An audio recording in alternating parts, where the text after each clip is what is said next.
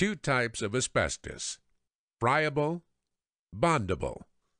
Friable asbestos products are generally quite soft and loose and can be crumbled into fine material or dust with very light pressure, such as crushing with your hand.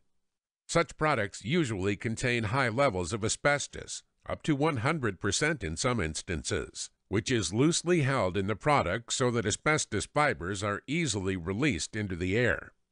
Bonded asbestos products are made from a bonding compound, such as cement, mixed with a small proportion, usually less than 15%, of asbestos.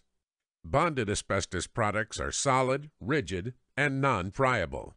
When was it used? Asbestos was first used in the 1800s, commonly used in commercial and industrial settings for fireproofing, soundproofing, and insulation. In Australia, asbestos cement materials were first manufactured in the 1920s and were commonly used in the manufacture of residential building materials from the mid-1940s until the late 1980s. During the 1980s, asbestos cement materials were phased out in favor of asbestos-free products. Where do we find asbestos?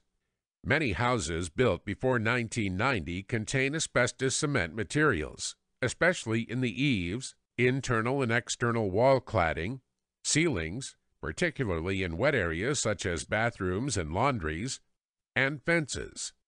The next two slides describe where in your home or office you might find the two types of asbestos. If you like what you heard here and would like to enroll in our course, just go to www.icaschool.com or call us at 888-374-4096.